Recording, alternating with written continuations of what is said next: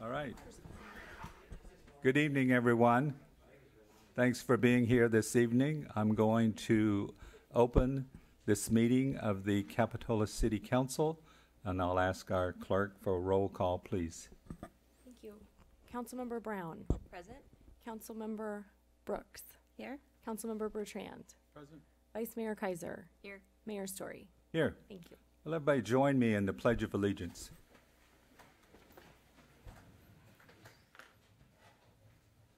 I pledge allegiance to the flag of the United States of America and to the republic for which it stands, one nation, under God, indivisible, with liberty and justice for all.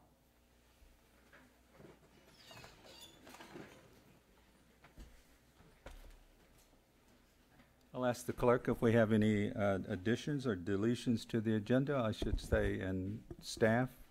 Any changes? No changes to tonight's agenda. Thank you. Next, I'll ask the city attorney for a report on our closed session meeting from earlier this evening. Good evening, Mayor and Council and community members. The Council had closed session on the 2 items listed on the agenda, and no reportable action was taken. Thank you. Do we have any additional materials for this evening's meeting? Yes, Mayor Story, there was one memo from staff regarding, I believe it was item 7C, an updated salary schedule, and that was distributed before the meeting. All right, thank you. Next, we'll have oral communications. This is an opportunity for members of the public to address the City Council on items that are on our consent agenda or on items that are not on tonight's agenda. Is there anyone in the audience that would like to address the council on public comment? Seeing none, I'll ask the city clerk, do we have anyone on Zoom that would like to address the city council? We do have some people on Zoom, but it doesn't look like anyone has their hand up. All right. Thank you. Thank you.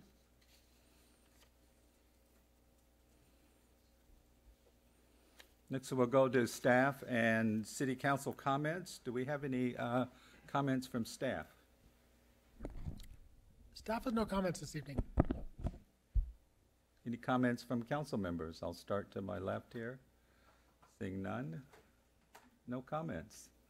Okay, well. I got a good night's sleep, finally.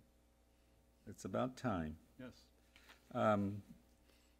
Next, we'll move on then to the consent agenda items. These items will be passed with one vote unless a council member wishes to pull an item for further discussion. Any council members wish to pull an item? Any pulled? Then I'll entertain a motion to adopt the consent agenda. So moved. There's a motion by Council Member Bertrand, seconded by Council Member Brown. Can we have a roll call vote, please? Councilmember Brown. Aye. Councilmember Brooks. Aye. Councilmember Bertrand. I agree. Vice Mayor Kaiser. Aye. Mayor Story. Aye. Thank you. Next, we'll move on to the general government public hearings portion of our agenda this evening.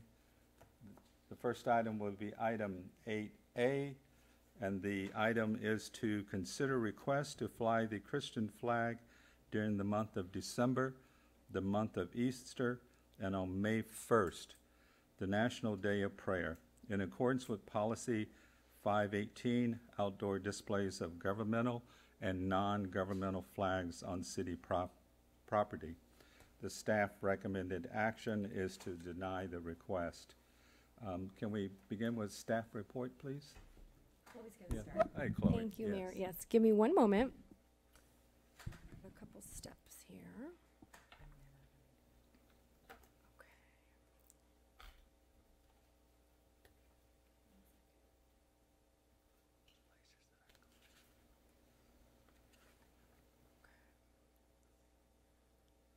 Okay. Okay, and one more moment. Can you see? Nope, not quite. And it's, okay. Everybody can see everything. Great. Okay. Thank you, Mayor. Thank you, Council, for your patience. I'm just going to introduce this item. And like you mentioned, this is about a flag request. You may recall you Chloe? approved, yes? I'm sorry, unfortunately, it just switched over to show the wrong screen. I see that. Thank you. 1 second.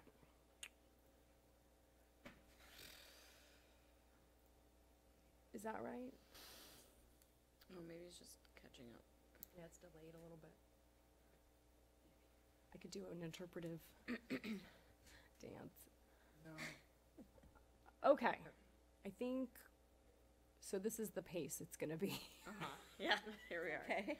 Okay. Right. So background, thank you again for your patience. I really do appreciate it. So in May 2021, Council approved our current flag policy. It does include a section regarding non-governmental flags, which outlines also procedure for how the members of the public can request to fly a non-governmental flag here at City Hall.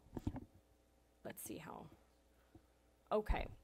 On September 30th of this year, the city received a member of the public's request to fly the Christian flag at City Hall. As the mayor read, this is quoted directly from the request. It was to fly it in regards of Christmas for the month of December, fly it for Easter, but where Easter falls in the year for the week of Easter, and on the National Day of Prayer, which, as you said, is on the first Thursday of May each year. And here in a second on my screen, and in a few seconds in yours, the picture of the flag will be shown. You'll see it on your screen, and according to the request, the flag was conceived in 1897 and adopted by the Federal Council of Churches in 1942. It has been in use worldwide, particularly in Europe, Asia, Latin America, Africa, and Canada. It was designed to be universal, representing all of Christianity, so not one particular denomination. And according to the request, Christianity is the most prevalent religion in the United States. Estimate from 2021 suggests that 65% of adults and 63% of the U.S. population is Christian, and the United States was founded on biblical Christian values, so they feel it's important that we pass that on. And now we have some legal analysis. I'll turn it over to the city attorney. Thank you, Sam. Thanks, Chloe. So if the council will recall, when we enacted your flag policy, one of the reasons that we did that, and it's stated clearly in the policy, is to clearly designate flagpoles as forums for city speech.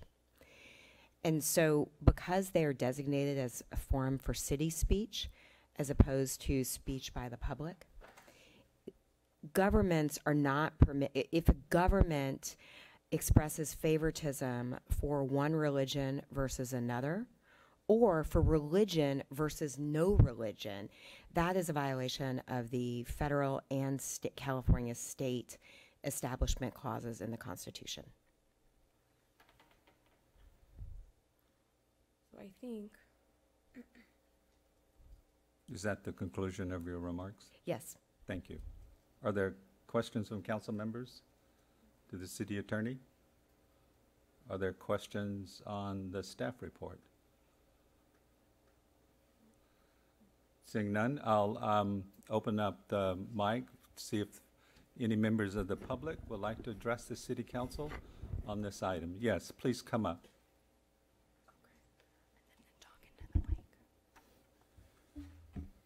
Hello. Good evening.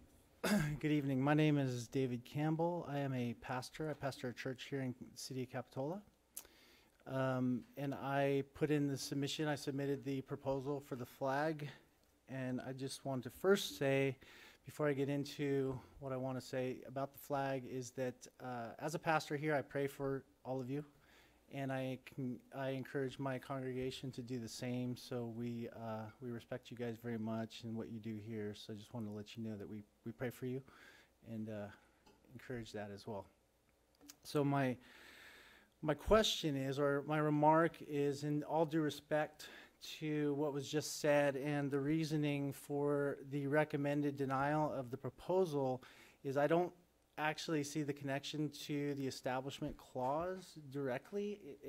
I believe that it's inaccurate to say that governments are prohibited to express a message towards religion.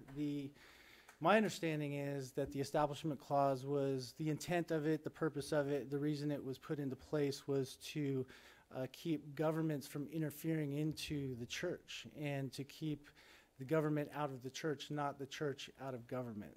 So that's why I'm having a hard time seeing the connection to the denial to the Establishment Clause, specifically as you state as the reasoning. So that's pretty much what I have to say, and hopefully you can clear that up. All right. Thank you, Mr. Campbell, and thank you for your prayers. We need them at times, so we appreciate it. All right, thank you. Thank you. Is there any other member of the public that would like to address the council on this item?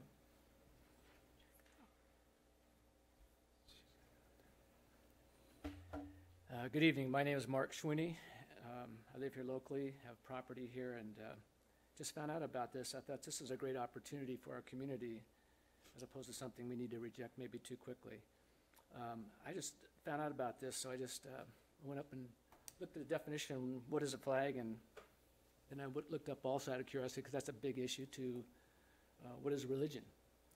So I looked up, what is a flag? It's representation is one of the most common reasons for the flag. So representation, we'll go through all the different things, but most importantly, a flag reflects and represents the people who fly it. Goes in also that flags of various forms, of course, and different colors, all those kind of things, but it finalizes this point again in the definition, serving for the identification of a friend or foe. And it's also used as rallying points. So it's safe to say that the LGBTQ flag that also reflects you, or you who voted for it, to fly for a month. Is this flag that it's already been flagging, the LGBTQ flag, as opposed to we're just asking for a Christian flag also, is this flag a rallying point for you and all the morals or lack of morals it represents? Finally, do you realize that flying the flag demonstrates that you are also following a religion and giving statements of beliefs? More specifically, what is religion then? Look up that definition, not my definition. And it's a set of beliefs concerning the cause and nature and purpose of the universe, especially when considered as creation of a superhuman agency or agencies usually involving devotional ritual observances and often containing a moral code of governing and conduct of human affairs. And that's like, has four definitions. I won't go through all of them. That's the first one, and it goes into the second, third one. Third one is interesting. It says a body of persons adhering to a particular set of beliefs, of practices, or world council, or sometimes religions. And fourthly, it says it's something one believes in and follows devotedly, and upon a matter of ethics or conscience, to make a religion or fighting prejudice. The Christian flag isn't a religion we're trying to promote. It's a relationship and who we believe in. It is a founding documents of our country are founded on Christianity, the separation of church and state, which he is talking about. It was never to be what Church of England did to its Christians. It was meant so people can come over here and define its own religious beliefs, not be stuck to the Christian beliefs of the Church of England. But here's my plea. We are only asking that as long as you want to fly the LGBT flag ++, we also want the right of our government to fly the flag that next to the American flag represents the views of most Americans. Secondly, and again, since you are flying a flag of religious beliefs that it's only a few years old and represents a small part of our country's population, why not allow a flag that represents a set of relationship beliefs of our founding fathers, their beliefs and still the beliefs of most Americans, to also fly in honor and remembrance of the great foundation of morals and the majority relationships that still exist today. At a time when our society is crumbling and falling apart, imploding, it's a time that may look back to see what held us together, what brought us together, what morals and values, as opposed to what are the things that we keep finding ways to separate ourselves today, which is something we pray against and pray for the unity that you guys are trying to do. So thank you for your time, and prayerfully, hopefully you listen to what we're trying to ask for. All right. Thank you, Mr. Sweeney. Is there anyone else? Yes. Hi, TJ. Bring this down to my level. Good evening. Before I get started here, just a few things. One, I'm getting over pneumonia. I can't even say it. How do I not know the word now? Anyways, I don't have COVID. I'm not contagious, but I do have a cough. Pneumonia is what I have. So, and thank you for all being here, talking about COVID. And then thirdly, thank you for the lights. Big change for our little community, look nice. So I'll get started here. Let me start by saying that I know each of you personally, and while I respect the positions that you hold, I couldn't be more disappointed in your response to the petition request that was submitted to you like 6 months ago by the members of our community, the petition to discuss the city's flawed flag policy. Only one council member requested the LGBTQ flag, so certainly any of one of you could have placed this item of the petition on the agenda. I also have shortness of breath, so. But each of you have consciously chose to ignore the people. That's not democracy. Democracy is listening to we the people before you make a decision. The flag policy is already flawed, but tonight you're attempting to redefine to meet your political agenda. A city is defined differently than a local government. A city is we the people, the community. A local government is you, the city administrators. Interesting that the Boston City loss on the Christian flag Supreme Court judgment, Justice Breyer said Boston's flag raising program does not express government speech. So why the change? You're redefining city to meet the government requirement that Justice Breyer spoke to. That mistake cost Boston $2.1 million settlement fees. About your sentiments. We've listened to your words, but your sentiments are demonstrated through your actions. And you've clearly demonstrated the following. You support the LGBT community by flying their flag. In spite of your words, you do not support our cops. You denied their flag based on its presence at the same insurrection where the LGBTQ flag was present. Some of you protested against our cops in an activist march where they hurled insults and spit at our officers, and not one of you condemned their actions. At least one of our council members harassed business owners for displaying police flags during the National Law Enforcement Week. Then, based on the staff recommendation tonight, you do not support Christians. Denying a flag request based on the unfounded finding and establishment clause, but I'm pretty confident your sentiments are not so strong to turn down your paid Christian holidays. An interesting note, the establishment clause was written years before they adopted the Christian Christmas holiday. So our founders knew about the nexus, and actually the establishment clause was supposed to help Christianity and not confine it to one place.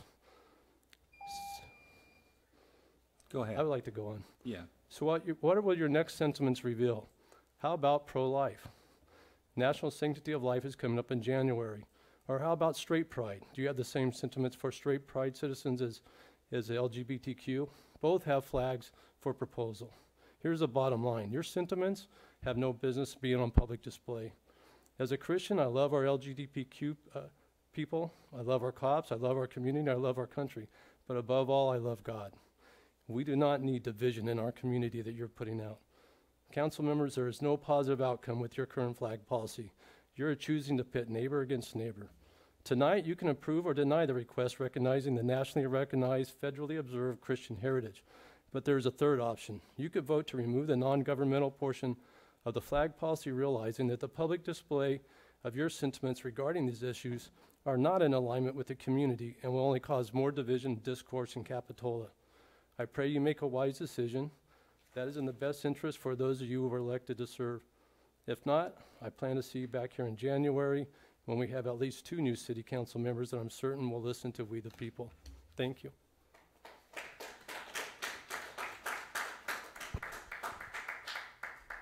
Is there anyone else that would like to address the council? Seeing none in the audience. Yes, City Attorney? If it would be okay, Mr. Mayor, I'd like to respond to some of the comments.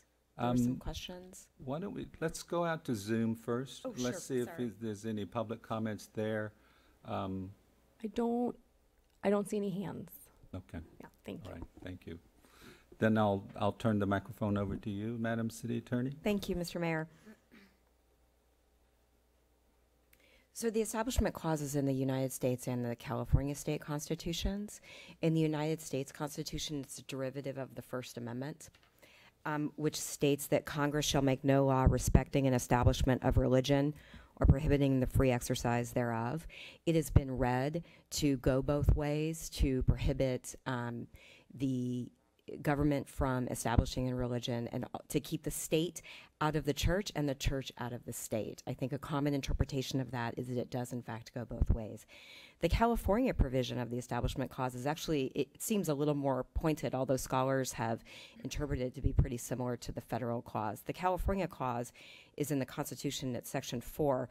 Free exercise and enjoyment of religion without discrimination or preference are guaranteed. The liberty of conscience does not excuse acts that are licentious or is inconsistent with the peace or safety of the state. The legislature shall make no law respecting an establishment of religion. Justice O'Connor, in a Supreme Court case, gave what I thought was a pretty succinct explanation of the Establishment Clause. She said, endorsement sends a message to non-adherents that they are outsiders, not full members of the political community, and an accompanying message to adherents that they are insiders, favored members of the political community. You can see from that flows the conclusion that a government cannot express preference for one religion, Christianity over perhaps Judaism or Islam, or religion in general over no religion. Another Supreme Court in 1970, so this has been an issue, the court has ruled on the Establishment Clause multiple times. Another Supreme Court described the Establishment Clause as prohibiting sponsorship, financial support, and active involvement of the sovereign in religious activity. I'll also point out that the city's flag policy requires the city to pay for the flags that it flies. And so certainly that's another reason that the city could not spend money to pay for a flag that clearly preferences one religion over another.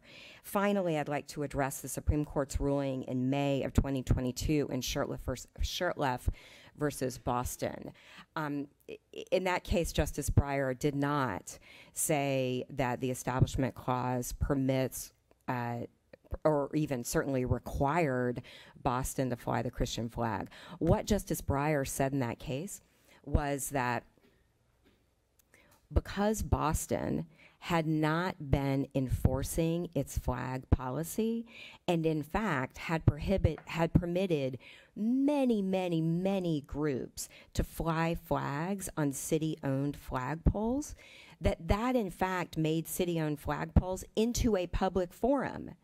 And so if something is a public forum, there cannot be discrimination. Free speech prohibits discrimination over what type of speech is allowed in that forum.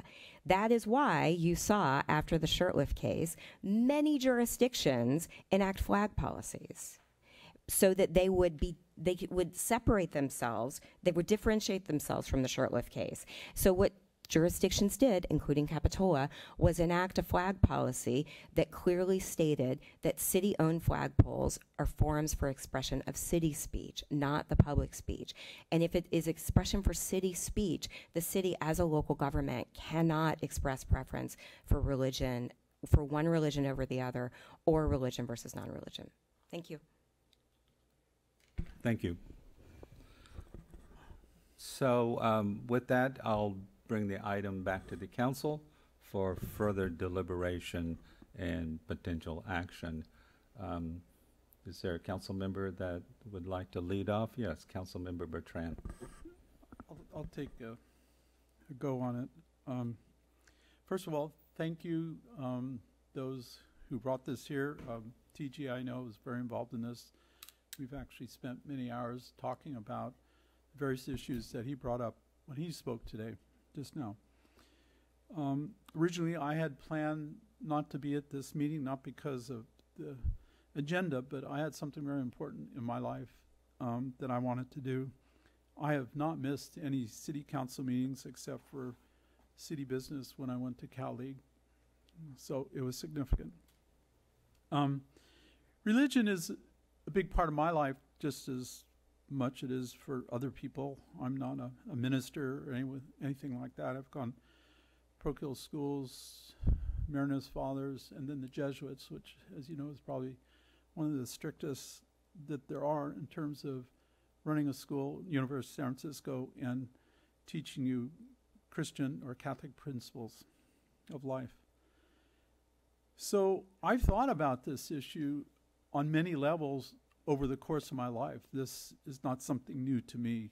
How do you express your religion, and what is expected of those around you, including government, in terms of supporting that expression, and what involvement they may have in terms of expression?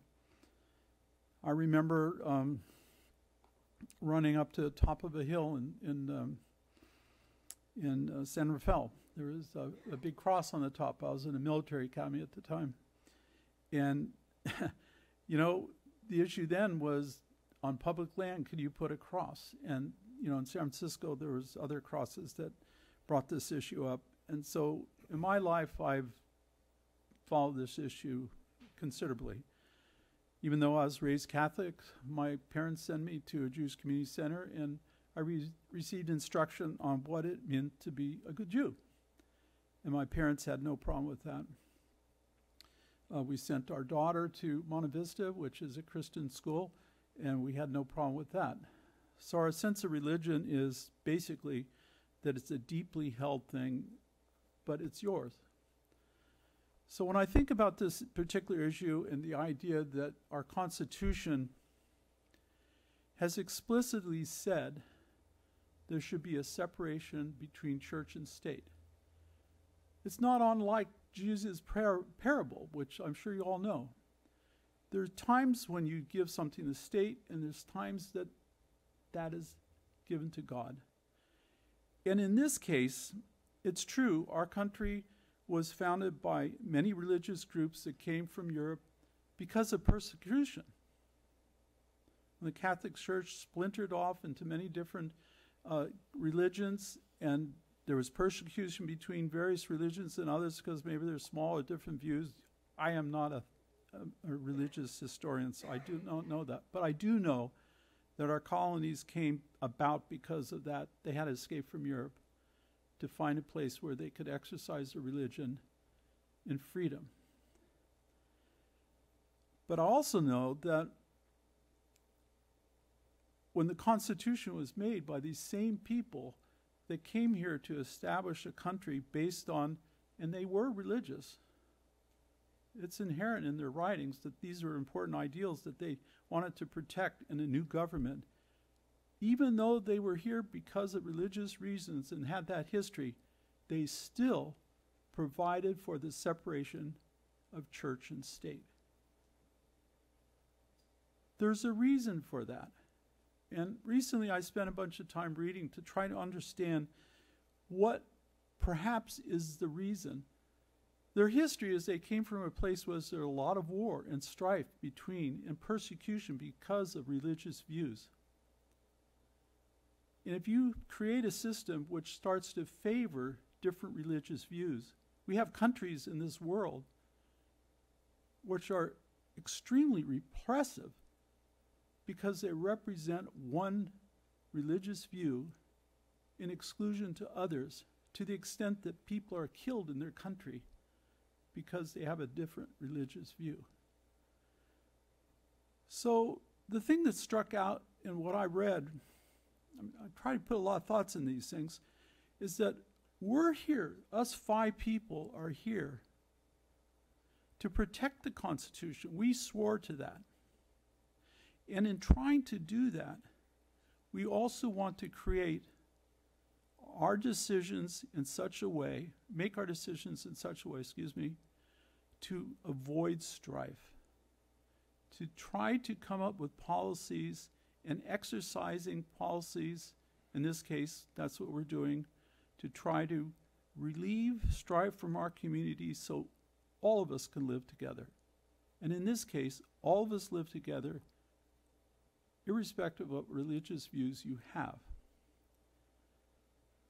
I highly respect, without any doubt in my soul, that religion is a deep part of our country. Our religions are much more than Christian religions now. This country has gone way beyond the people who came here in the Mayflower, whatever vessels they were. with the different religions that they held in dearness to their existence, such that they sacrificed the possibility. People coming across the Atlantic those days did not know they were going to get here. My relatives did that. They had to hike across the Isthmus of Panama. They did not know they were going to get here, but they wanted to because it was a land of freedom. So I sincerely understand and believe and know, because of my history, that religion is clearly a part of this country. But our country has grown. We now are willing to accept that the native people, the people who are indigenous, have their own religions with great value, which the ones who came here did not recognize to the extent that they try to obliterate them. We have Muslims, we have all sorts of people, many of which are friends of mine, and I love their religions when they take the time to explain them to me. They're not Christian, though. That's why I bring it up. So the idea, as our city attorney mentioned, the sense of exclusion comes about, and this is not a country of exclusion. This is a country of inclusion. It is a hard lesson to act on. It is a hard lesson to carry out.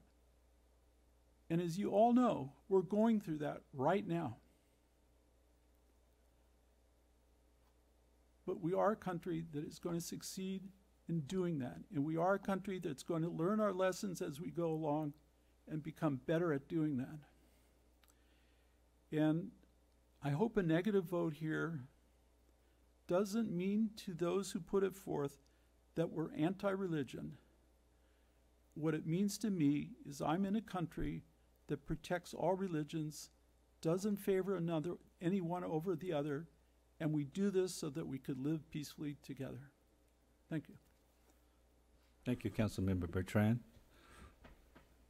Other council members like to address this? Yes, Councilmember Brown. Sure, thank you.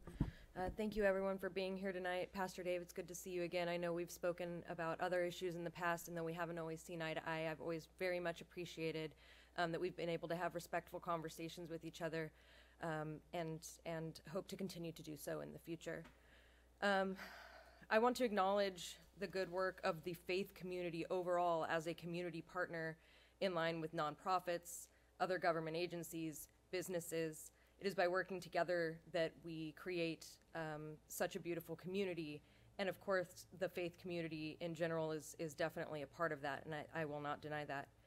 I think those who have served on government bodies, those who make decisions on behalf of their communities or their congregations, quite often know that these decisions aren't always personal in nature, but made in the consideration of the benefits and consequences, consideration of those who are helped and those who will be harmed, and of course in alignment with the advice that we receive from those, well, I guess I could say those above us, regardless if that be in terms of those who have higher authority in law or higher authority in life, depending on how you would look at it. So I want to start by saying those two things, because I do believe that the staff recommendation is the best way to go tonight in denying the flag request.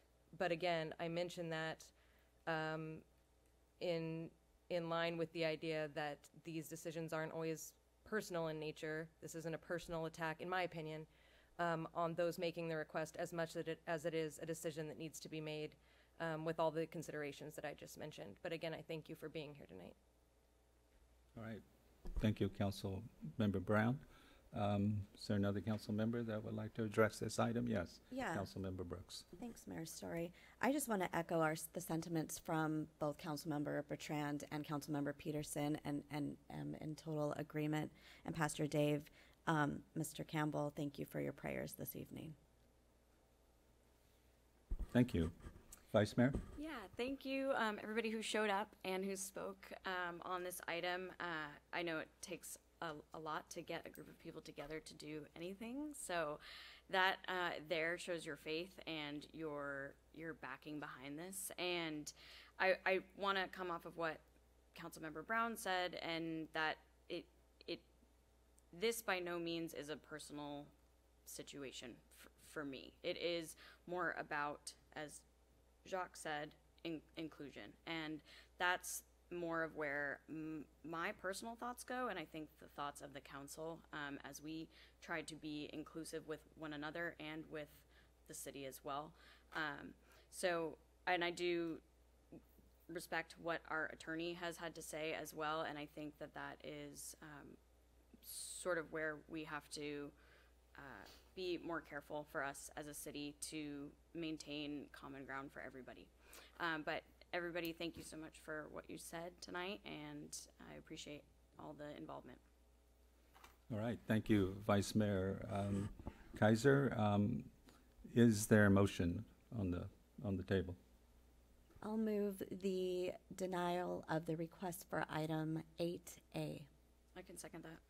Okay, there's a motion by Councilmember Brooks, seconded by Vice Mayor Kaiser to deny the request. Before I ask for a roll call vote, I guess I would like to also address the item. Thank you for bringing it forth. It is really thought-provoking. Because it's true, I think religion is a big part of all our upbringings and all our lives, and it should continue to be so.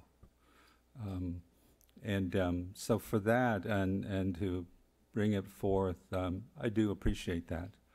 I think I want to speak to, because this seems to spring from what I hear and my experience on this issue. It originated when we voted to approve the gay pride flag. And that certainly seems to be the source of it. And I feel like I think I want to address for myself personally why I supported that motion. Because I felt that one of our tasks and what we are trying to do was to recognize groups that have historically been discriminated against, been shut out of society, have been treated very harshly. And for many of you that don't know me, I grew up in the South. I grew up in the South in a religious family. And there were, I would say that even in that social context, two of the most vilified and discriminated against groups in that society were gays and African Americans. And I think that what we were trying to do in both the gay pride flag and the Black Lives Matter march was to bring some recognition that that form of discrimination needs to come to an end in our society. And I think that we were trying to present a position of inclusiveness where previously it did not exist. And to me, this is different because I don't know, the Christian religion is a predominant religion, you're right. But I don't know that we need the same kinds of protection and symbolism within our religion that those groups did. So I just wanted to maybe explain, my personal positions on why we had agreed to that. And I'm going to support the motion as well for the many reasons, both the legal position and also on that position about being inclusive, because as much as we all are, I think that we have to recognize that not everyone is, not even in Capitola, not everyone is. And we want to give them a sense that they're not a part of our community. I don't think that's our objective. So now with that, I'm on my way out from this council. I have 2 meetings left. I want to encourage the council members who are remaining and the new council members that will come forth, and I don't know who those are. None of us know who those are yet. But I would encourage them to revisit this flag policy. And I, you know, and I just, to be clear, and I'm not saying that in any way of regretting our tribute to the great gay community and flying the gay pride flag. And I think, though, there are different ways that the city can express its support for various causes, groups, from time to time, without it being a part of our flag policy. And I do feel that we need to have one unifying symbol within our community, within our state, within our country. And to me, it's our flag. And I'm not trying to get applause about that, but that is just, you know, I really believe that we need to have one symbol on that flagpole that we can all look to say that regardless of our color, regardless of our orientation, regardless of our religion, we all have a common bound with the values expressed in that flag. And the values expressed in that flag are one reason why I'm voting in support of this motion, just to be clear on that as well. But I do want to say that, and I hope that the council will continue this discussion, you know, when it gets reconstituted, and will consider, you know, these thoughts. So with that, I'll ask for a roll call vote. Councilmember Brown. Aye. Councilmember Brooks. Aye. Councilmember Bertrand. I agree. Vice Mayor Kaiser. Aye. Mayor Story. Aye. The motion passes unanimously. Thank you, everyone. Thanks for coming out. We'll now move on to the next item, which is item 8B, which is consider a cannabis delivery ordinance amendment. The recommended action is to introduce by title only, waiving further reading of the text. An ordinance amending Capitola Municipal Code sections 5.36 and 9.61, allowing cannabis deliveries within the city of Capitola from any authorized licensed retailers physically located within Santa Cruz County. Staff report, please. Okay. So kick this off.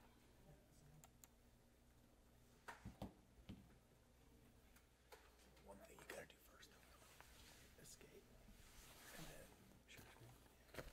There. Share screen. Then just share. This one? No, you're good. Just share. And then there. Click on the PowerPoint. Oh yeah, yeah. That's it. That's gonna do it. Okay. No. Dang it. Does it lag a little bit? No, it's the wrong screen. Oh, boy. That's on me.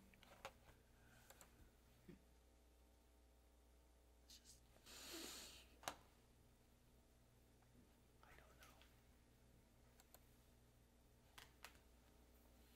Go back.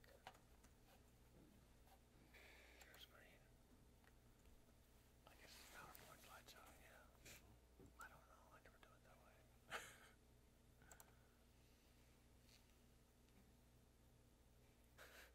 Did you see that? It's like, no, I didn't see it. Just hear so much whispering. Secrets don't make friends, guys. This computer is going to be replaced next meeting. Yes, Okay. confirmed. All right. I think it's lagging a little bit, It's but just lagging. Give it a Okay. sec. I don't. like It's I said, okay. there we It's go. okay on the other Zoom. Okay. Okay. Well, I'll get going here. Good evening, Mayor and council members. I'm here this evening to request an ordinance amendment on our cannabis delivery. And so I'll move through a couple of slides here. This first slide is just a quick overview. Currently, we have 2 retail cannabis licenses that are issued to the Apothecarium that's on 41st Avenue, and then also the Hook dispensary that's off of Gross Road.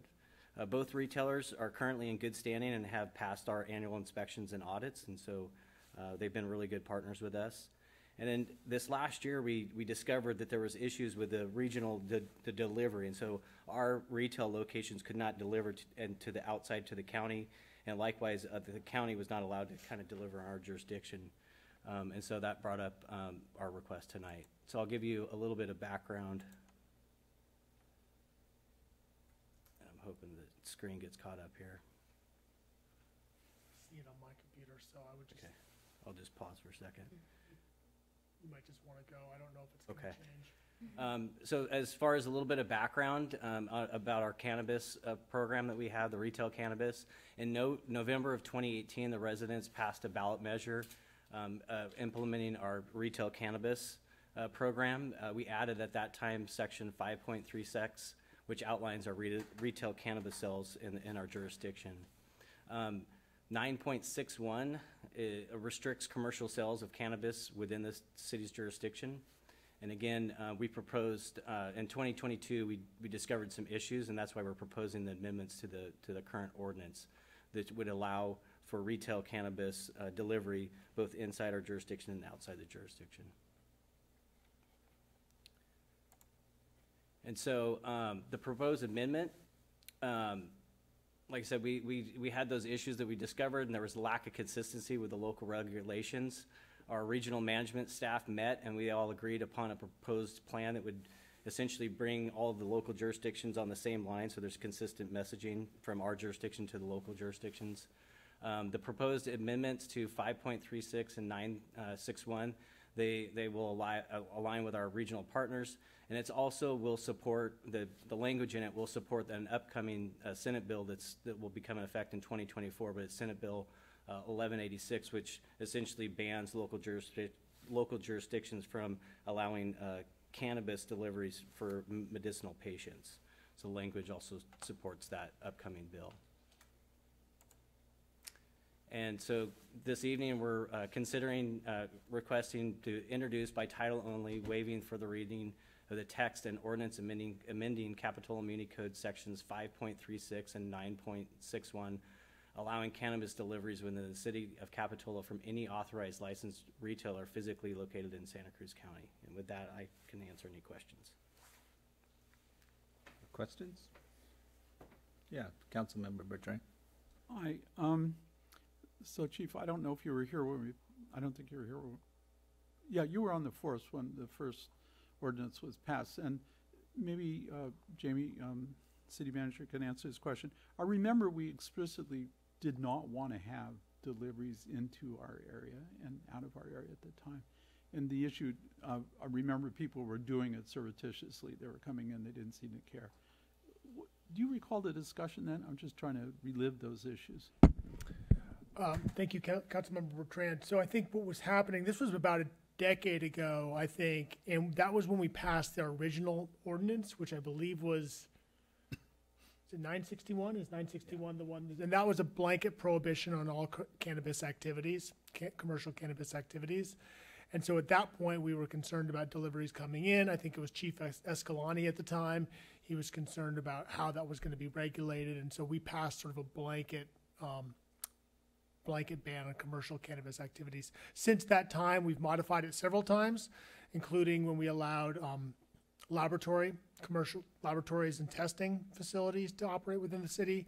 And then we passed our retail cannabis licensing ordinance as well. So this would sort of be the third change I think we've made to the rules around what's allowed commercially and allowing the cannabis deliveries. The biggest thing is this is going to be syncing up with all the other jurisdictions. So the city of Santa Cruz right now only allows deliveries from their own licensed retailers, and the county only allows deliveries from their licensed retailers. This is saying as long as you're licensed in the county, you can deliver in the county. So that's kind of the biggest thing, is we're sort of syncing up with everybody else. We got that, and the chief did say that, and thanks for the history, because I remember the discussion about it. Yeah. But not accurately. Thank you. Any other questions from council members? No? Chief, thank you. I had a couple of questions. It said that in the staff report, it says that the plan will ensure that deliveries are subject to local regulations and taxes. How will we assure that Capitola gets its fair share of taxes? Will it be location specific or destination specific? So my understanding is that currently we're all set on the same tax rate at 7%. And so I think it's just making sure that the local jurisdictions keep with that and not try and go higher or lower to be competitive. And so I think it's just important that the local jurisdictions make sure that they keep that percentage the same. But if our local retailer, Apothecarium, if they deliver outside of our city limits, will they report to Capitola as taxable income even for those sales? Yeah, because my understanding is the point of sale would be Capitola, the delivery would just be outside. So it would be a Capitola It's a point of tax. sale Right. determination. Right. Okay. Thank you. That clarifies that for me. I had one other follow-up question. Since the other jurisdictions have not yet approved this, should our action be conditional upon uniform adoption among the other jurisdictions? So I believe that one of the other jurisdictions has already had a first reading. Was it this Yeah. week? Santa Cruz, I think, did. Santa Cruz had it went through their planning and it's set to go before their council, I think, in the next week or so. I think we could. I mean, so we have a second reading that would be coming up next meeting. And so if council directed, we could write the second reading to say it takes effect when, say, the county of Santa Cruz takes effect. Would that- Okay. Are you okay with that, Sam? Well, we would need to we would need to change the effective date in the ordinance. For the second reading. No, I mean, because the ordinance itself is different. So we would want to, the ordinance itself says that it takes effect 30 days from its passage. So we would want to change the actual ordinance.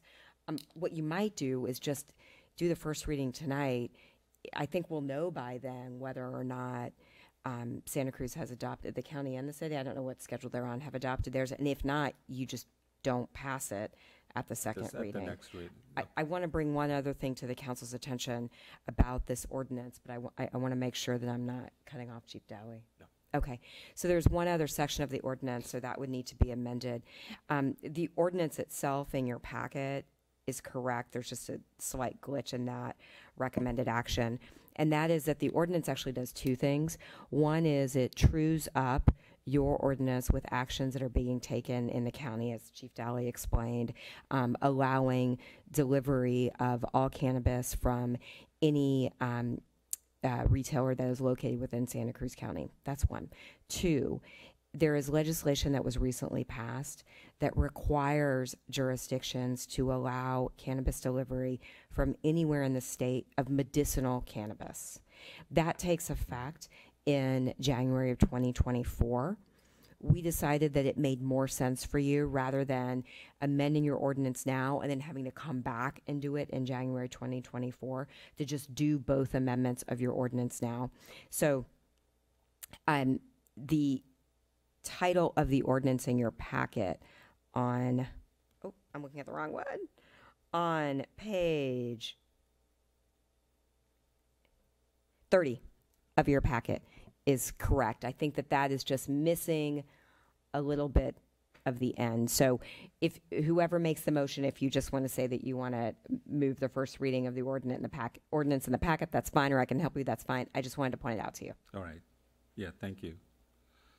Okay, with that, are there any members of the public that would like to address the council about cannabis? Seeing none. Chloe, do we have anyone on Zoom that? Let me check.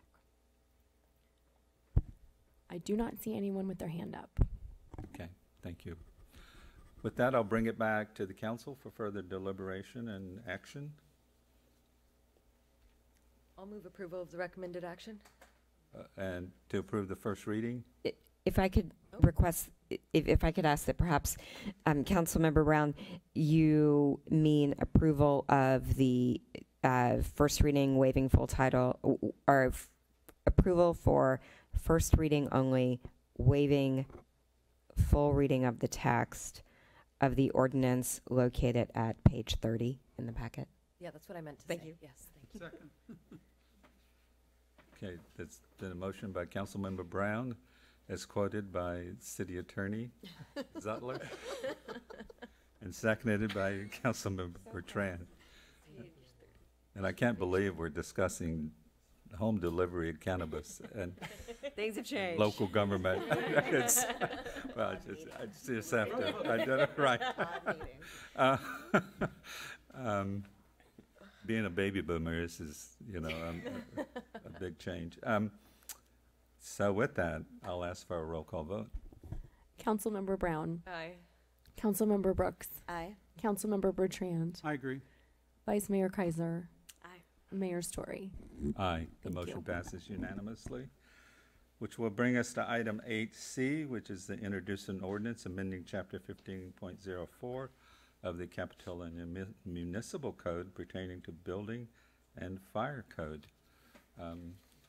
Who's going to do the staff report on this item? So we have a staff member who is going to be zooming in from upstairs. She has a sick kid at home, so she's trying to stay out of chambers. Director Herlihy, you are on. Thank you, Jamie. Can you hear me okay? Yeah. We can. Great. And are my slides okay? Well, so that's the rub, is that unfortunately our computer is very slow. So it may be okay, but it may take 30 seconds for it to look right down here. So right now we're not seeing, right now we are just seeing your outline view. Oh, That's what I'm seeing as well. Hopefully it'll come up in just a few more seconds.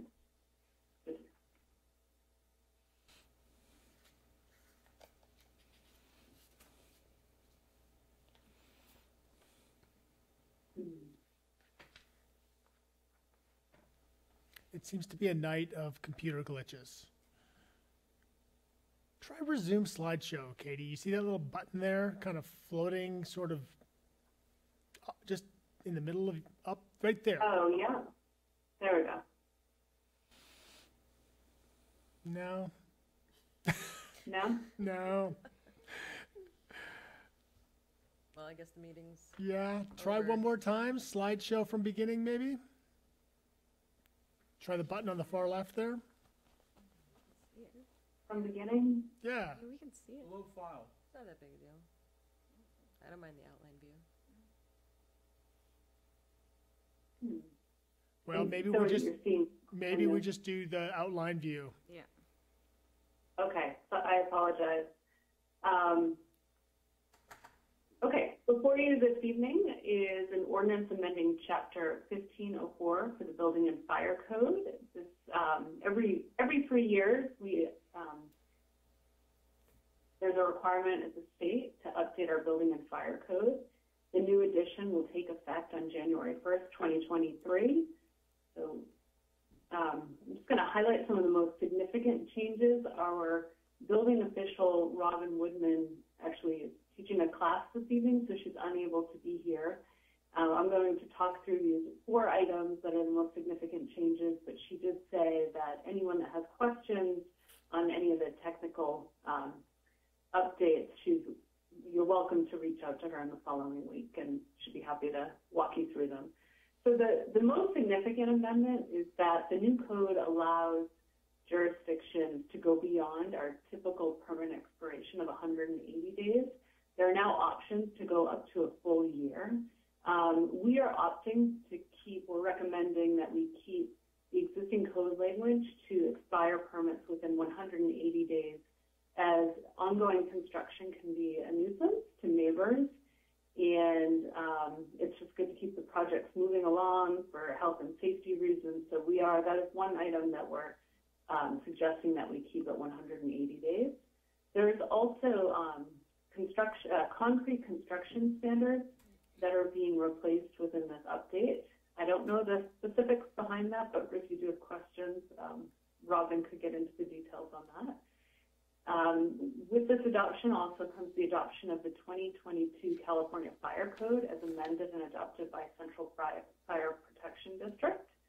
And there's a new mandatory law this is not an option for us, that we've incorporated in the Swimming Pool Safety Act. So those are the four major changes, and the most significant one being keeping the 180 days for permit expiration. The recommended action this evening is to introduce for first reading by title only, waiving further reading of the text, a proposed ordinance amending Municipal Code Chapter 15.04 pertaining to building and fire codes. That concludes my presentation. I'm happy to answer any questions. Other questions? Seeing none, is there any member of the public that would like to address the council on this item? Seeing none, anyone on Zoom that would like to address the council? No. None, okay. I'll bring it back for a motion. I'm going to try it again. I'm going to redeem myself this time. I move to introduce, we're on C, right? Introduce for first reading by title only, waiving further reading of the text, a proposed ordinance amending Municipal Code Chapter 1504 pertaining to building and fire codes. Crushed it. Thank you. That's my motion. I can second that. Good job.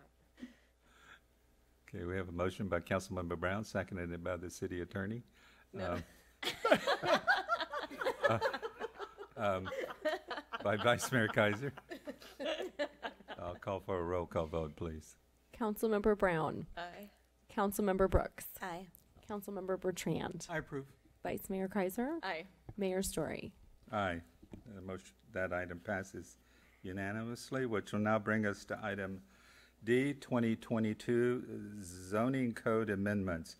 The recommended action is to introduce for first reading by title only, waiving further reading of the text and the ordinance amending Title 17, zoning of Capitola Municipal Code, amending the Capitola General Plan land use map, and amending the Capitola zoning map, and to adopt the proposed resolution amending the General Plan land use map. And I'll bring it back to you, Katie. Excellent. Thank you, Mayor Story and Council. And Jamie, thank you for running this presentation for me. So, Katie, before you get started, so I'm running it here and I'm seeing your intro slide, but unfortunately I don't think you're seeing it because it's so slow this evening. So. Oh, it's fine in Zoom, Jamie. Is it fine in Zoom? I'm seeing it fine Okay, in great. Zoom. Okay. Never mind. Kick it off. Katie. Okay. Okay, it looks like they're right. So tonight, I'm presenting, we've undergone since we adopted our zoning code, which was a very long process that you all helped us through, and it was certified by the Coastal Commission back in 2021. We've noticed some issues that need cleanup in the code, and then there's also been a few new laws that have passed that have also influenced the zoning code. So we are, our goal is to clean up the zoning code by the end of the year, so we can start fresh in 2023. And here on this slide, I have the topics of interest. And I'm happy to talk through, and I have slides for every item that's listed here. Tonight, I've got slides that I was going to introduce for the cannabis retail signs.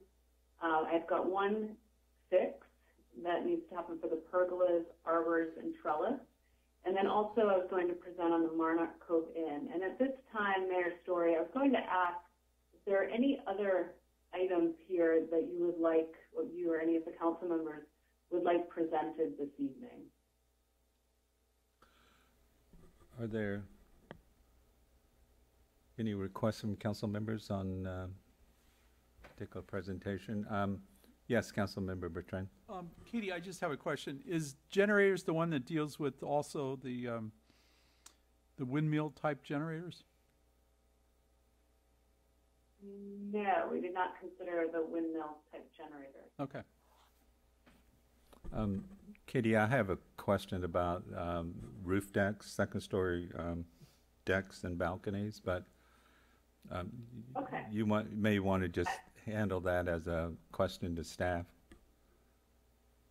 Okay, I can bring up those slides as well. They actually follow these first three, and then I can answer the question when we get there. Okay? So I'll jump in. So our cannabis retail signs, the existing code has a max limit of 1 sign per business, and it's limited. The 1 sign is limited to 15 square feet and or 1 square foot per linear footage of business, whichever is less.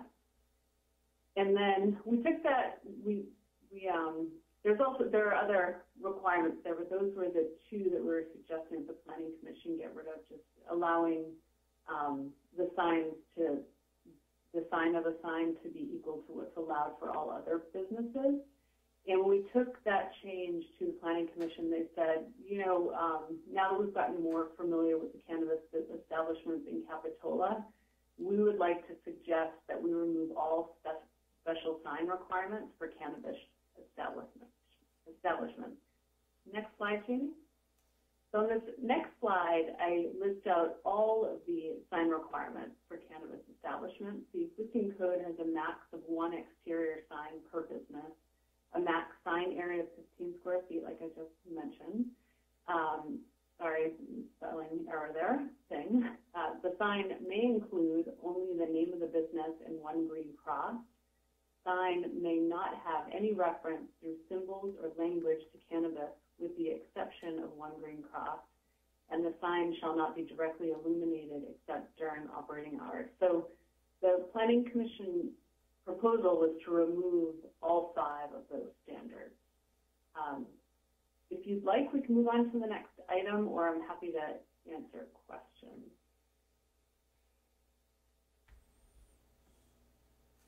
Okay, we'll move on to the next. Yeah, go ahead. So pergolas, trellis, and arbors. The existing code was very confusing. There were not clear definitions of the 3, and then the allowances within the setback standards and encroachment standards were not clear. So the proposed amendments were to add definitions for pergolas, arbors, and trellises, and to allow a pergola to be attached to a building wall. You see a lot of homes that have pergolas attached to the home and come off of the home into either the front setback or the rear setback. That previously there was no allowance for those encroachments. It also allows freestanding pergolas in the rear and an interior side if open on all sides. This has become very popular with all the outdoor kitchens that we've recently seen the trend with. And then it specifically excludes pergolas from the floor area calculation if it's open on at least 3 sides. Next slide. These are just pictures and the new definitions for pergola, trellis, and arbor. Next slide.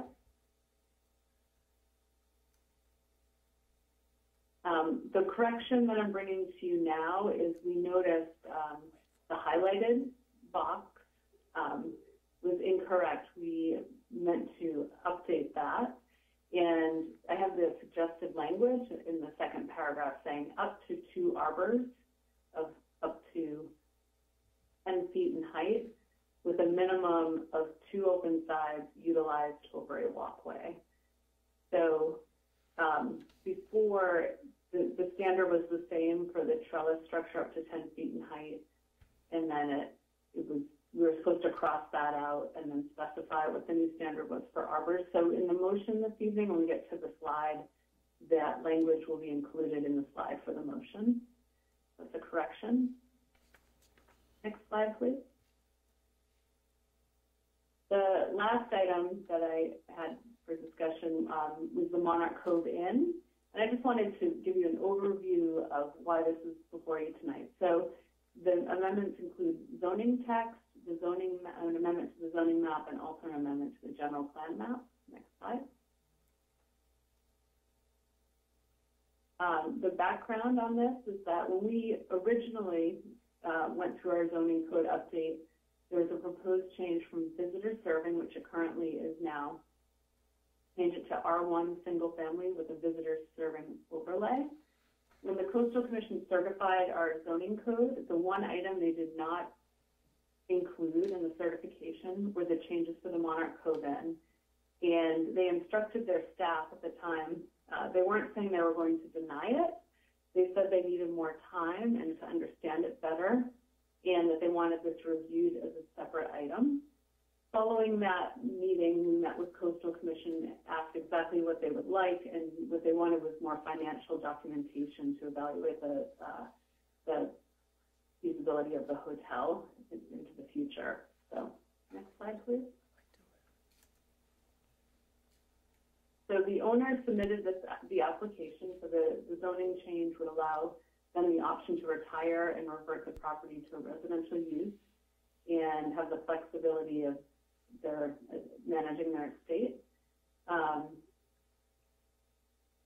So the reason for this is also because the scale of the property and the level of profitability as well. Next slide.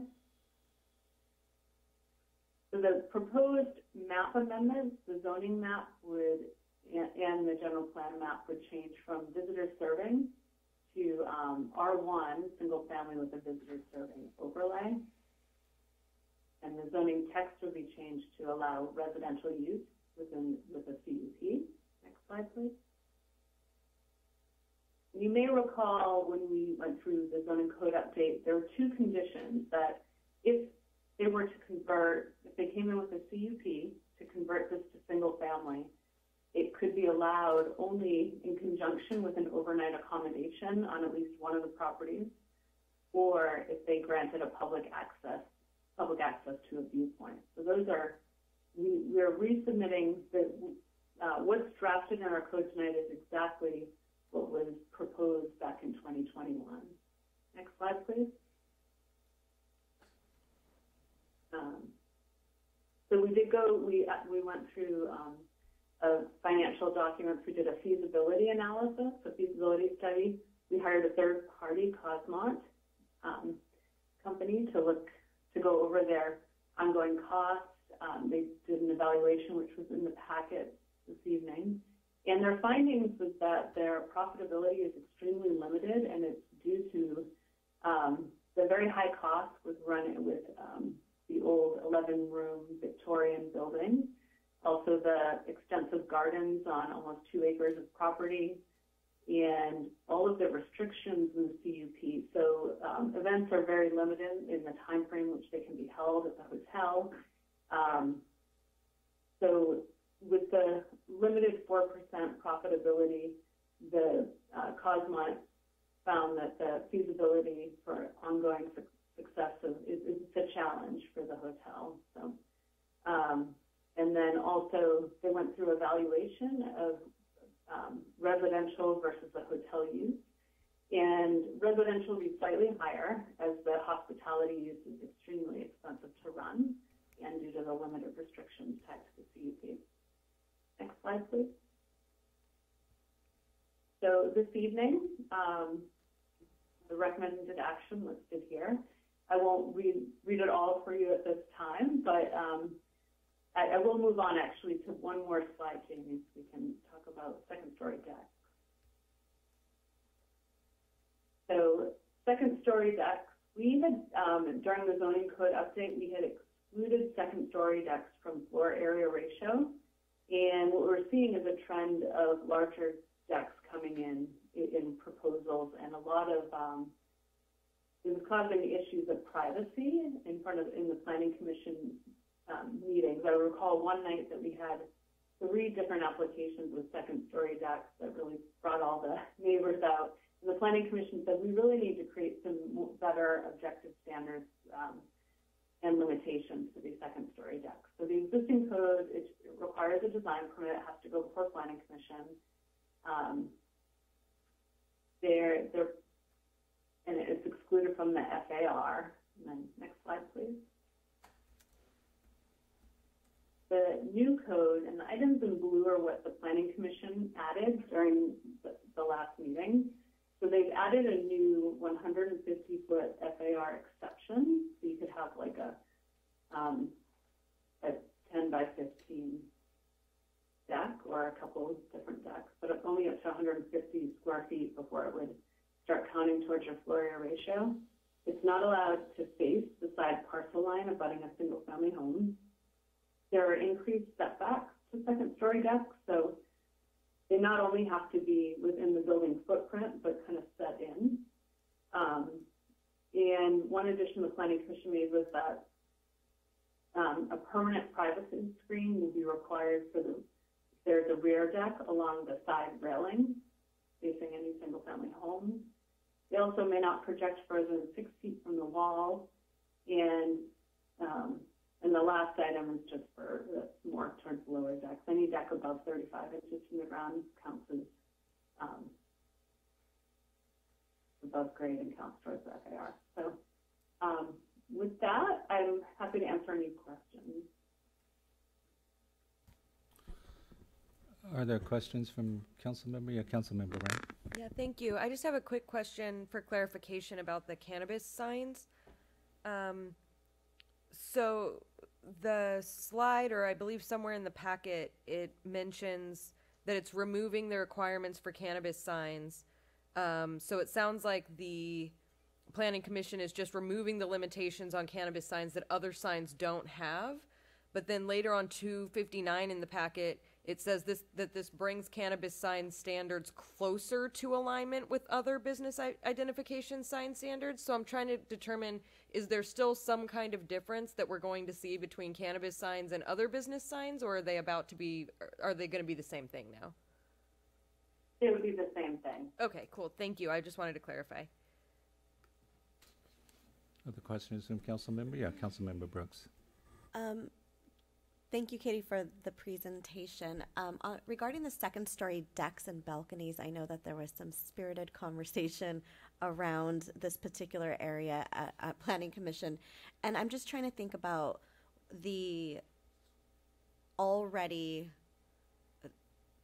made decks and the screening that is required from here on out, and if there was any conversations about addressing something like that. So that's my first question. Then my second question is, isn't there a requirement of like a 10-foot separation when you build houses, and how in relation we cannot project more than 6 feet from a wall? You're talking about a wall from another home? I'm just trying to wrap my mind around that.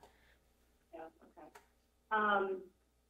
So for your first question about the new standard for the permanent privacy screen along the side of a rear-facing deck, any new application would be required to have that. Existing decks that do not have those would be legal, non-conforming.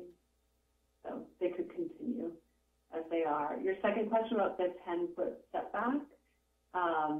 So on a property, if any building, if any part of the building is within 5 feet, it's subject to fire standards. So you either have to have fire-rated walls, or if it gets, there are certain parameters, but it could also trigger sprinklers or fire-rated walls. So you can definitely have structures within 5 feet of the property line, but then they have to be fire-rated. And the projection of 6 feet would be for the actual parcel that's being developed with a deck. So there, if you imagine a home, on the back of the home, the deck is only allowed to extend 6 feet off the back of the home. Or if it was on the front of the home, it would have a max projection of 6 feet towards the front. But keeping in mind that they still have front and rear setbacks. So it's just kind of, for the second story, limiting how big these can be in an attempt to limit how much activity can happen on a second story deck, and to protect privacy. Okay, and my last question then is that we went from not counting towards FAR to completely counting towards FAR, with an exception of 150 square feet, which sounds really, really small to me. And I'm wondering, I'm just curious about about why you would want to start counting it towards FAR now than before.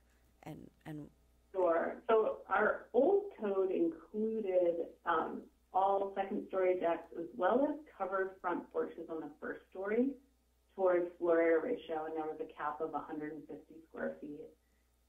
And we were not having issues at Planning Commission because people were not building really large decks. So then when we updated the code in 2021 and removed the floor area ratio cap, that's when we started seeing the issue of privacy concerns and larger decks. So taking this to Planning Commission, this was actually the main topic of debate, was whether or not to include it in the FAR again. And at first there was conversation about including it in the FAR and also including the first story covered decks. And the ultimate decision was, well, we should be a little more loose in terms of allowing, like a little more permissive in terms of allowing second story decks. So this exception exceeds what we had in the code prior to 2021. So it's kind of a middle ground between the extreme of 2021 and not counting it at all, and previous code being more limiting. And can someone request like is it called a variance or appeal? Yeah. Okay. And then last question, I promise, because I know everyone likes talking about second story decks tonight. Are you building a deck? Is that what this is about? I wish. I actually wish I could. I'm not allowed in my HOA to build a deck or extend a deck. Strong feelings about that situation. But the screening, I guess I'm getting caught up on the screening. Are you going to provide like recommendations for people on which ones to buy? It just sounds so like it could just look really ugly if you don't provide some input or could not necessarily, like someone could make it up what a privacy screening is, you know? Yes. So as we were going through some of these more controversial decks, this kept coming up with the privacy screening. But we saw quite a mix of what people wanted for their privacy screening as we started to condition permits. So opaque glass is one option. These still require a design permit, so it does go before Planning Commission. You could definitely ask tonight that I get more specific. We actually have Ben Noble of Ben Noble Planning is here this evening too, who drafted all of the language for the update. But we could go back and add some specificity there for the second reading if you'd like, of exactly what could be allowed, or if there are certain things that you would like to make sure are not allowed, we can also take that approach. So. Thank you, Katie. Those are all my questions. Any other questions? Katie, I had a question also about the second story decks, balconies, and potentially roof decks as well. It's on page 114 of the staff packet, subchapter 11, and this is 11B. The wording there.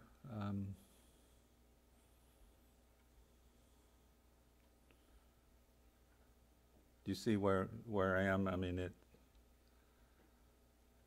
Or what page? At the top right, it says page. Top page right. number Oh, of yeah, 151. yeah. It's 8 of 150. Okay. And item B, it says a second-story deck or balcony may not face an interior side parcel line abutting a lot with a single-family dwelling. I think I understand most of that, but the part that kind of tripped me up was where it says may not face.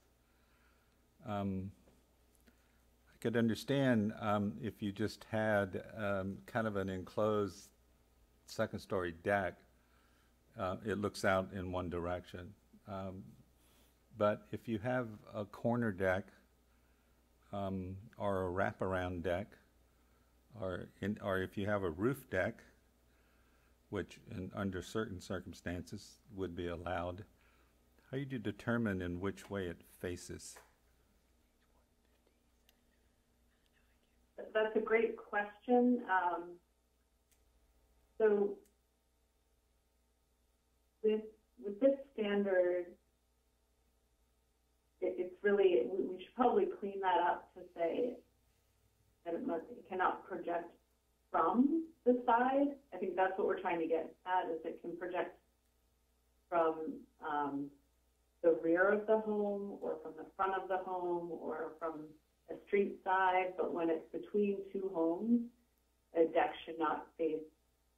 But I think a cleanup there could be the second story deck or balcony may not project from an interior Okay, well, thank side wall of the structure.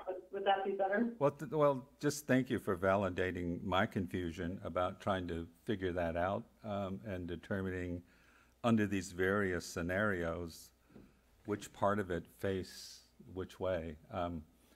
And so, yeah, I would think maybe more specific language, just so we don't get into future confusion about that. That was my question. Now, I also need to make a disclosure concerning the Monarch Cove. I have a conflicting property interest since I live right behind it. And so I'm going to ask that that item be considered separately and discussed separately. And maybe Vice Mayor Kaiser. We would have needed to have segmented the item before the discussion tonight. We actually have to segment the item, we actually have to take that portion of the item first and then segment it from the entire. So my recommendation would be that if you have a conflict, I think you probably need to recuse from the remainder of the discussion. From the whole thing? Okay, well, my apologies for not raising that sooner. But I didn't realize that it was going to be highlighted separately. Well, with that, I will recuse myself for the rest of the item, and then I will return. Thank you.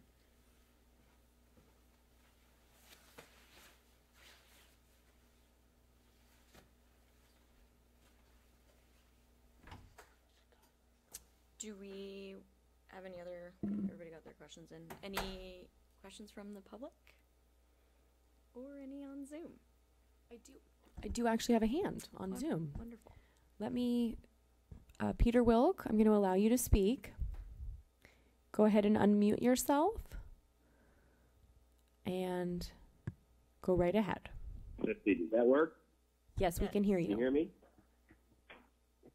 Okay, yeah, this is Peter Wilk. I'm on the Planning Commission, and I'm glad you brought up the second story deck issue because that was, in fact, very confusing for us.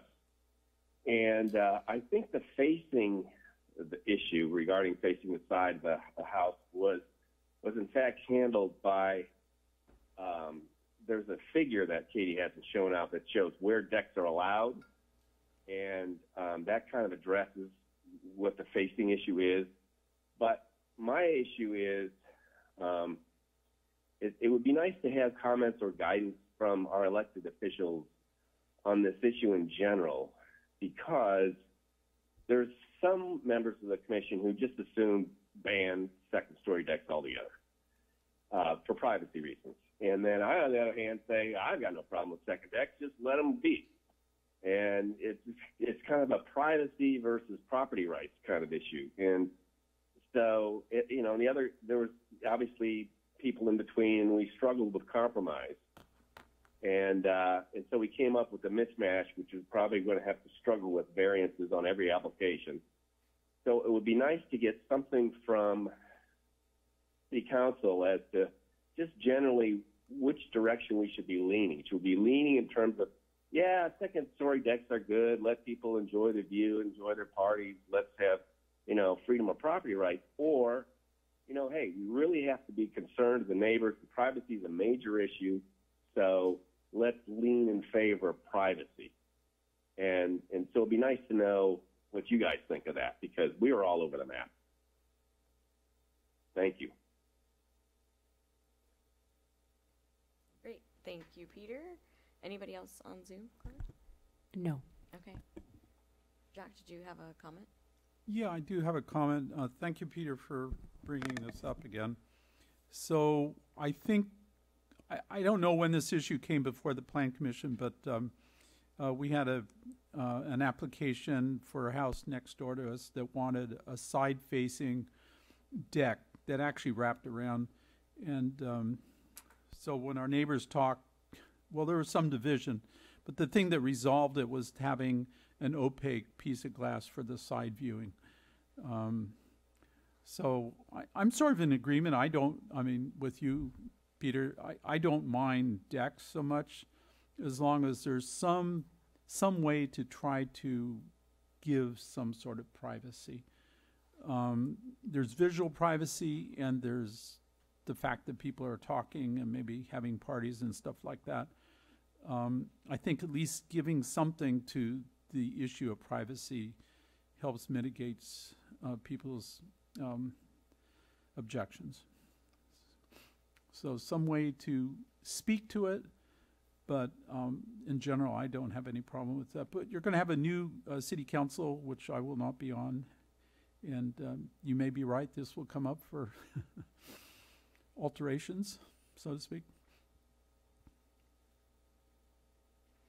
I come from San Francisco, and in particular parts of the city, there's a lot of upper decks, even ones on the roof, and there's opaque screens that prevent direct observation of neighbors, and you could still see the sky or something along the distance, a distant view, which is obviously one reason why people like decks. They don't necessarily want to spy on their neighbors. So, you know, it just sort of makes that a little bit easier to handle, having a little privacy wall. That's it. Thank you. Thank you, Mr. Wilk, for your comments. I agree that this is a topic that sometimes needs to be customized based off of the situation and can be a challenge for anyone deciding on the project. And I hope that we don't have to deal with a lot of variances coming forward to us. But with that, I think we need to start somewhere, and I appreciate the robust conversation that all of you had during Planning Commission to find a compromise. I would like to see some more clarity on the language that Mayor Story, Katie, I feel like I was looking for you. I see you on the screen, but to see some clarity based off of what Mayor Story talked about, as well as for the screening, and that I think no one wants to amend constantly a zoning code, but we are here today, and I'm sure it's going to come back as things get updated down the road, and that if we need to readdress these more stringent rules that we're applying for second-story decks and balconies, we can do that at that time. In regards to every other item mentioned today, I'm in favor of. I know you mentioned Monarch Cove. Yeah, all the other things I am in approval or in agreement of at this time. Thank you.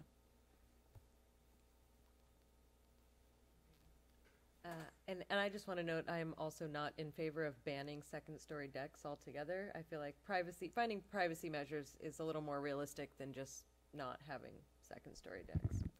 Or, you know, in some houses, third-story. Well, maybe we shouldn't get into that. I don't know where that rabbit hole leads.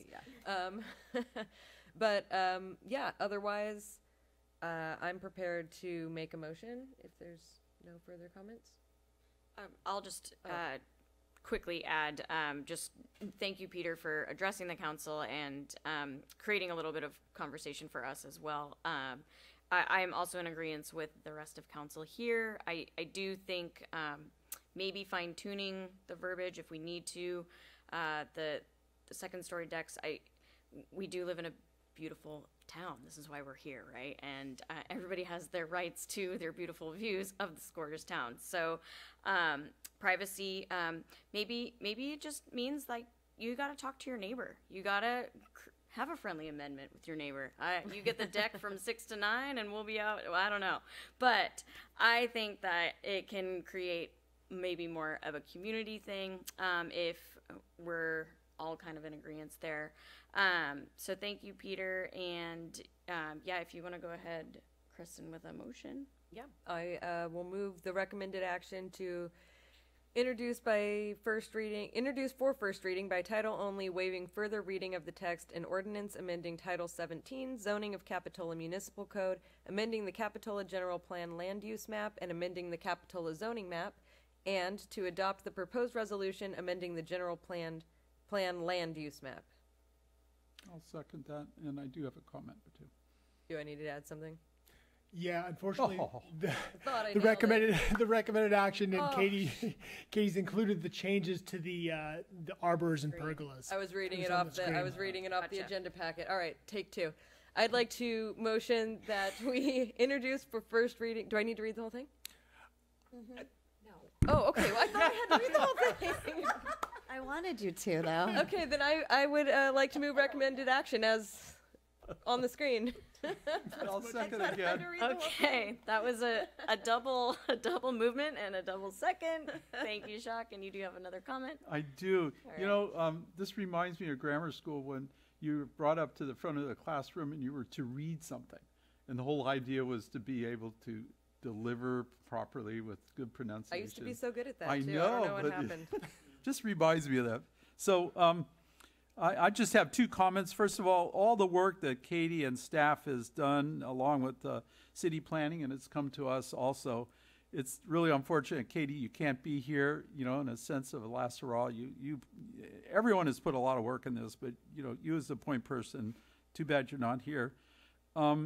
Also, I'd like to point out some members of the community that, you know, with a long struggle working with their issues, which I think were very legitimate so they can retire, are here. That's the Balaja family, and I'd like to thank you for, you know, working with our staff, and I know personally that you reached out to a lot of neighbors and talked to them and to express your concerns, and to me that's the way government should work. You did everything right. I remember coming to your dining room and talking with you one day, and Bob brought me in, and I know you reached out to other people, so it's really good to see people in Capitola, citizens in Capitola, are willing to work with our staff, but it also indicates to me that our staff is also very open and willing to work with neighbors. So I appreciate that on both sides. Those are my comments. All right. I think we can go into roll call. Great. Councilmember Brown. Aye. Councilmember Brooks. Aye. Councilmember Bertrand. I agree. And Vice Mayor Kaiser. Aye. Thank you. And Mayor Story had to recuse himself, so that is unanimous, and we can bring him back in.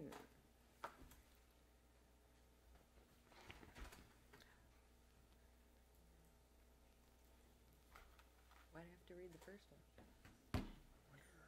Why'd I have to read the whole first one? Switching it up on us. I know. I am, yeah.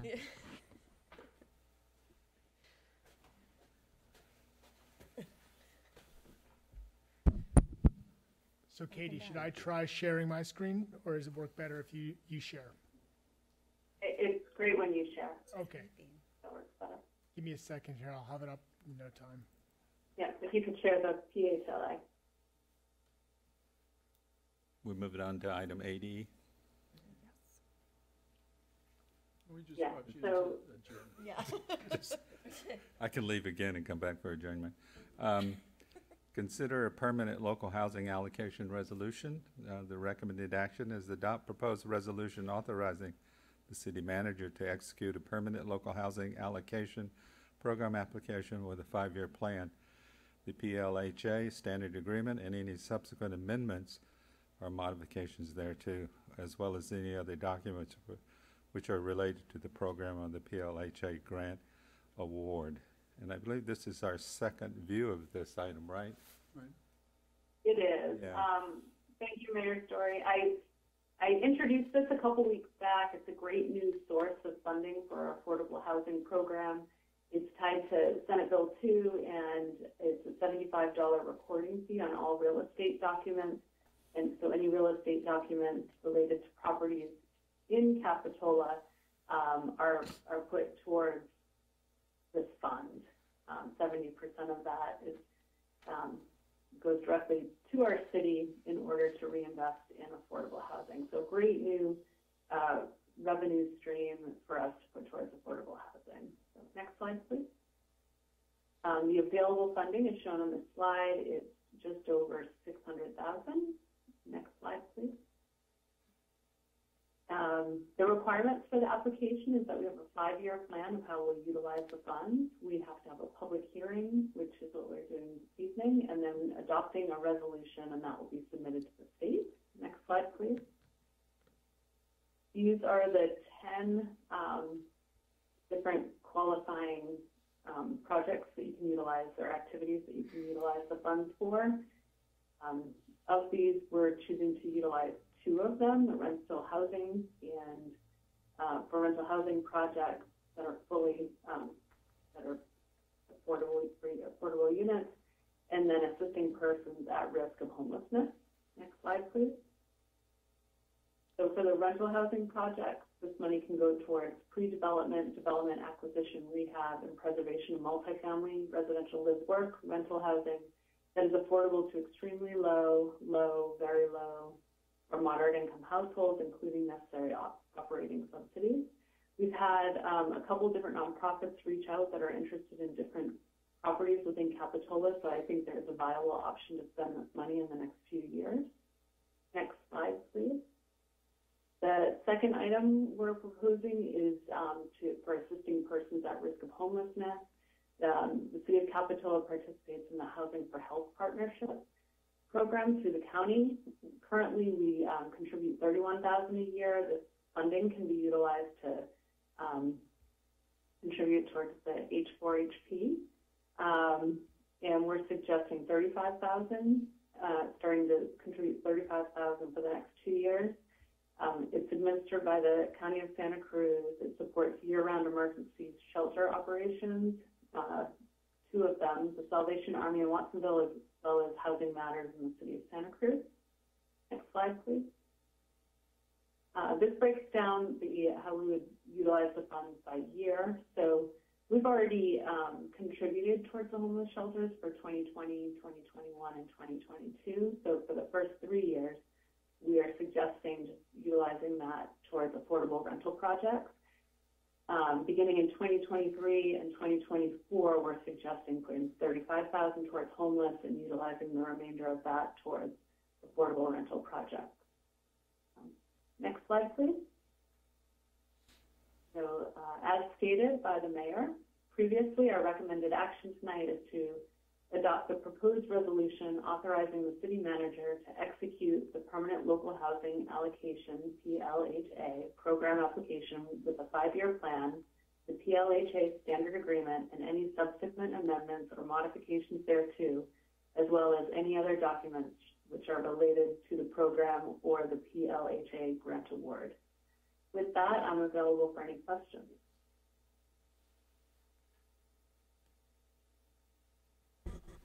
Looked like there are no questions, Katie. Good job. Oh, well, I spoke too soon. Councilmember Bertrand. I have to think a little bit first. So, in terms of trying to figure out who gets the money for the rental housing, how's that done, or is it given to the county? I'm just trying to figure that out. Or did you say? So that'll be a decision of the city council in the next year. We'll be bringing housing funds forward to the council and possible projects and asking how they'd like to allocate those funds. Okay. I think I'm going to have a conversation with you because I've got a few other questions, but not pertinent right now. Okay, any other council member questions? Seeing none, are there any members of the public that would like to address the council on this item? Is anyone on Zoom? No. Okay, I'll bring it back to the council for action. I'll move the recommendation. Is there a second? I'll second. Okay, There's a motion by Councilmember Bertrand, seconded by Councilmember Brooks to pass the staff recommendation. Can we have a roll call vote? Councilmember Brown, Aye. Councilmember Brooks, Aye. Councilmember Bertrand, I agree. Vice Mayor Kaiser, Aye. and Mayor Story. Aye. Motion passes unanimously, which will bring us to item 9, which is adjournment, and I will adjourn this meeting to the next regularly scheduled, well, it's not regular, it's going to be on November the 22nd, which is a Tuesday evening, in honor of Thanksgiving that week. So that'll be November 22nd, Tuesday at 7 p.m. Good night, everyone.